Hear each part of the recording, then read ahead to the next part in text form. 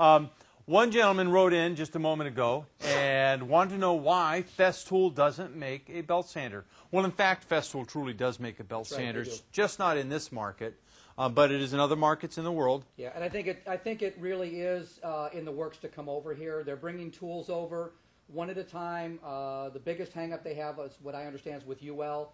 All different kinds of rules and regulations, but one at a time they're getting all their tools over into the U.S. So I think you'll be seeing that soon. But if you use it for your scribing, we may change your mind a little bit later in the segment, so stay tuned and pay attention to the sander that we're going to do in the last segment. Yeah, once again, I have to say, John did change me from a belt sander. I'd used them for well in excess of 20 years, and now I won't use one anymore. Right.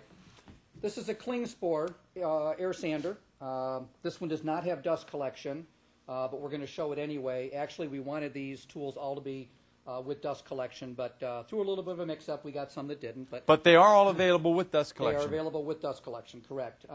Air sanders are great. They sound cool. Everybody loves that.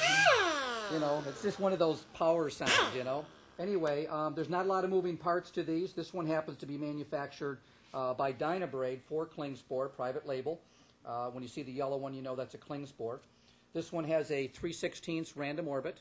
And what I like about air sanders, other than the fact that they really last a long time, they're very lightweight. This doesn't weigh probably more than 2 pounds, and it's very low profile. So when you're sanding with it, there's no wanting to tip. You can roll over the edge very easily with an air sander. A whole lot better than you can a high electric sander. When you look at the profile of a high sander versus this is really neat. However, you can't take these out in the field. Generally, they take a large compressor to run.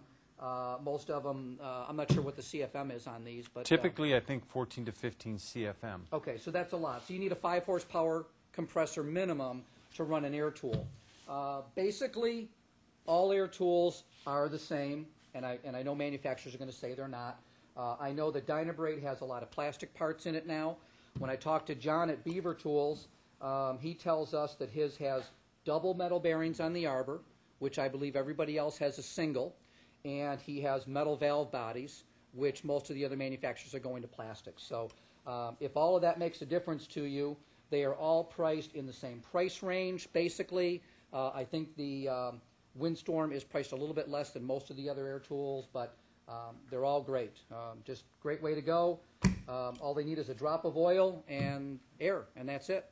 About it, you should put a drop of oil in a day. Now, let's show this real quick. First of all, one of the real problems I know that has always existed for every fabricator is when you get into the bowl area, sanding in here. That's not really touching flat in there, though. No, it isn't. That's the problem. It's really riding only on the outer 1 inch of the pad. And this is a 5-inch pad. Right. So even if I were to switch into a 3-inch pad, when I get into a lot of these radiuses, typically I'm not going to get 100% contact. So getting down into a bowl when you're in the flat bottom isn't bad, but once you start rolling up into the walls, you get into the radiuses, you start to have problems. Okay. But a couple of years ago, we got two manufacturers together. We got John at Beaver Tools, who has a small, and this is a random orbital sander, right. A small random orbital with an offset head, so it's very comfortable to operate. We got him together with Danny Homrick of Danny Designs, right. who is the creator of the radius pad. That's right. And so by getting the two of them together, they made a radius pad right. that allows the paper, as you can see, to roll up on the edges. Right. So you can easily accommodate anything to comfortably, what, maybe a 1/4 inch radius with a little right. bit of pressure? Yep. So that easily allows this bowl. Maybe we could, here, let's tip this a little bit. Can okay. we tip that? So now, all those corners, which before were a little bit of a problem, it's nothing. This sander easily gets... No dust collection on this sander. No what?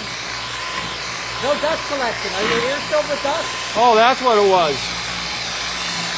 Actually, I'm using primitive now, dust collection. I'm using my nose.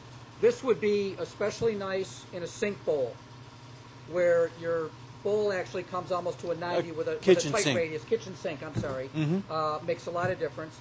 This can also be used, a lot of guys are using it for sanding into the corner of a cove backsplash. Gets right into that inside corner except for just a little bit. Yeah, and that's the real advantage of this small pad versus you can get either a 5 or a 6-inch pad in a radius pad, but this smaller 3-inch radius really reduces that diameter and lets it get in pretty tight. Yep. So it saves a lot of index finger work. Absolutely. We have one other air sander, but it's in our large footprint sanders, so I think we'll go over that one when we start talking about the large footprint sanders. So if you'll